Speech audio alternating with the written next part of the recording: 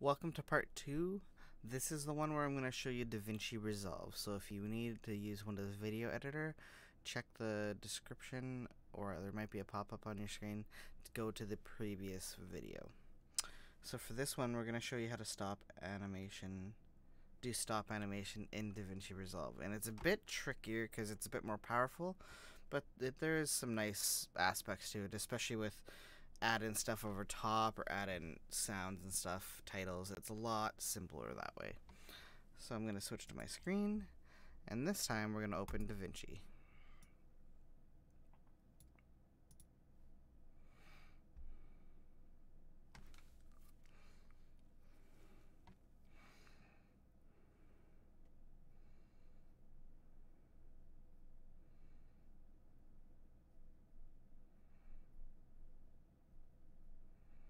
And it might take a second to open. It's a bigger application.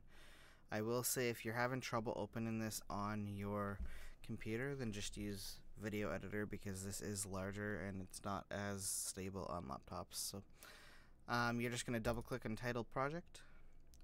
And similar to Windows Video Editor, it's kind of the same idea. You have your media area, you have your timeline or your storyboard, and then you have your playback. This has more tabs on the bottom to do a whole bunch of stuff. There's a full audio editor and color changer. You don't need to worry about that. Fusion is 3D effects. For you, all you need to do is you need to look at cut, edit, and deliver. So these are kind of the three tabs you'll use. Now before you even add anything, you want to set up your project. So you're going to go up to File, Settings. Again, 720p, it's already set there. But the trick that you need to change here is frames per second. So as you can see, we can't actually change the frames per second to be 10 like we want.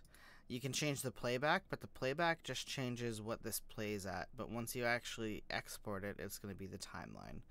So what you need to do here is you need to actually pick, say, 18 or 24, and then we'll make, instead of 1 frame or 0.1 second, we'll make the photos a different frame count. So if you do 24 and you pick 2 frames per picture, that means that it'll take 12 pictures per second, because there's 24 frames and each one's worth 2. So essentially, if you do 2, you divide this by 2, and that's your frames per second.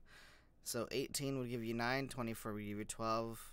You could pick either one. I'm going to pick 18. So you're going to change the playback to match it, and you're going to hit save. Once you've done that, just like Windows Video Editor, you're going to find your photos and you're going to drag them in here. And then again, these should be in order.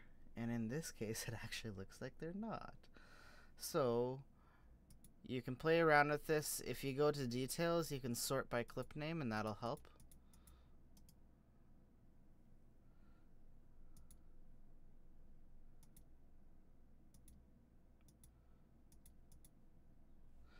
Actually, I think if you switch to edit.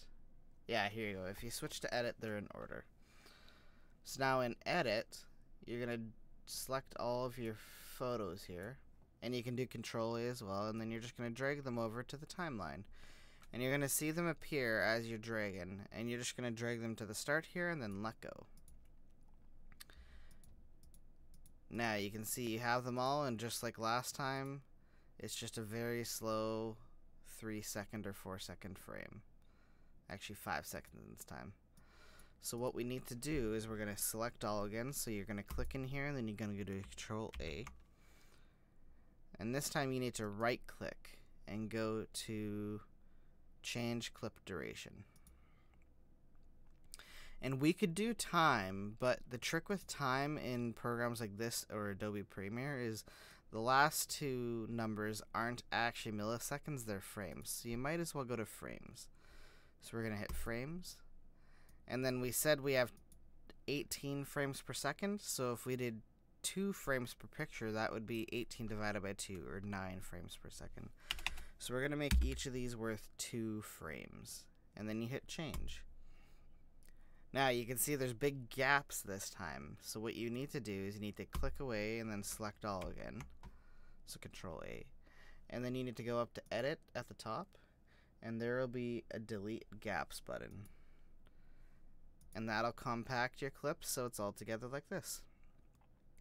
So now when you hit play, and I'll make this bigger, it's going to animate everything. And you can see it's animated pretty quickly.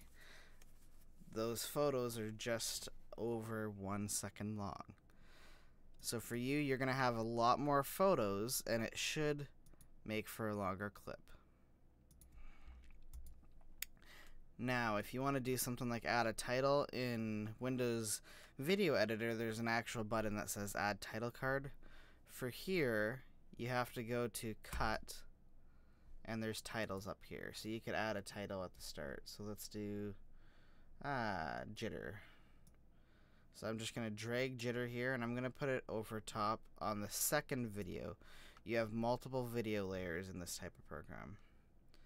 And then we're going to go back to Edit, so we can see it. So cool, this is what it is. Now what I want to do is I'm going to actually move my frames here out. And if you have a lot of frames, you just zoom out using this zoom, and then you can select them all by dragging across. And once you do that, you can move the title in, and then you can move your frames up against the title like that.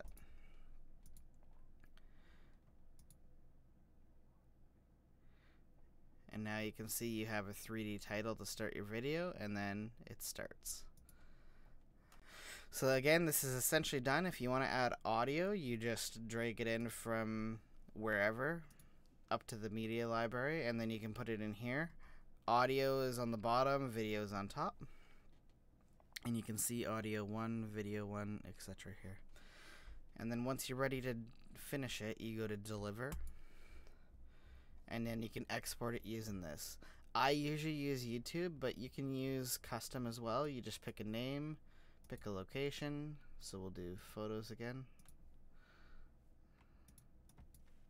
Test 2. You want to render it as a single clip. And then for video, QuickTime's a good format. There's also MP4. And Kodak is fine to be there. H.264 is fairly standard. Keep it at 720. And then you can go to audio. And that should be ACC if you added music. And then just make sure under video that your frames per second is 18. It should automatically do this. And once you have all that set and you've picked your title name and stuff, you can hit add to render queue, and it should pop up on the right. Now in the render queue, you're going to hit render all, and you'll see it go through and render it. And now up here you see it says completed, so it's done. So if I go to photos now, we have test 2.